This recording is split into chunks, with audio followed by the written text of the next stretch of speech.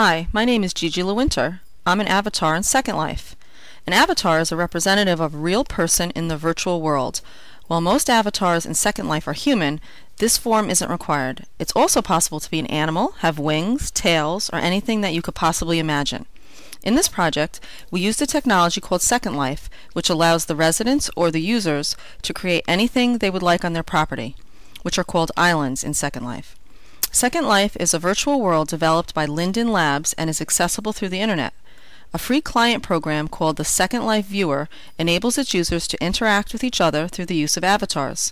The residents can explore a wide variety of islands, meet other residents, socialize, participate in individual and group activities, and create and trade virtual property and services with one another.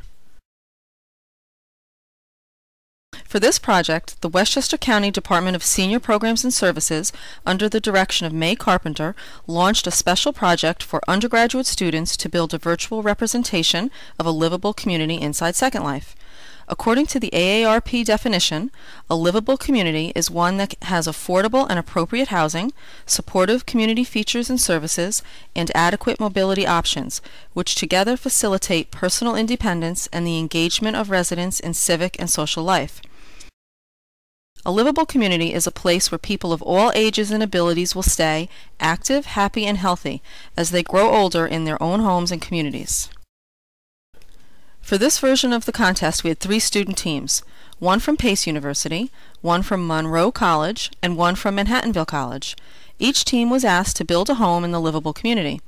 We asked that teams consist of a faculty advisor, no more than 4 or 5 students, and an unlimited number of advisors, allowing them to reach out to members of the community for advice. I'm standing in Carpenter Park, built by the Manhattanville team. Even though each team was only required to build a single home, many of the teams went above and beyond our expectations. Off to the side is the home built by the Monroe College team. Note how they considered handrails along the walkways for easy walking from the house to the park.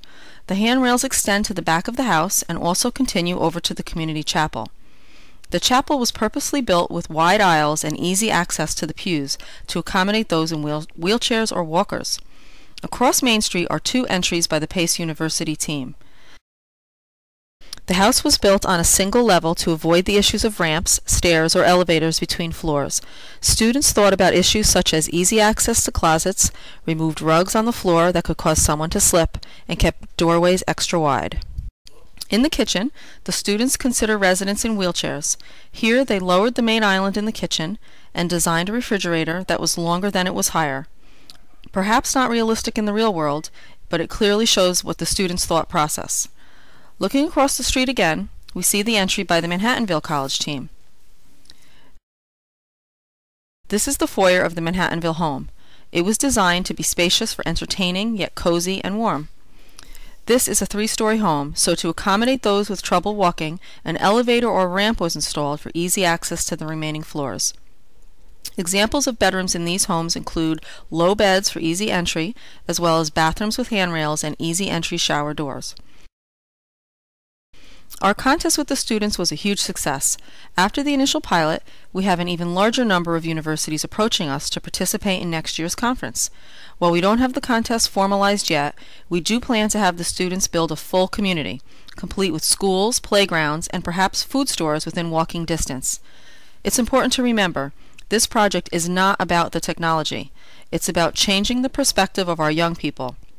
By providing a contest where they need to understand and think of the issues as they relate to the elderly, we hope that the lessons they've learned here, in the virtual world, will go back with them into the real world, causing them to pause and think when they plan new cities, build homes, or engineer new solutions for our daily lives. Thank you.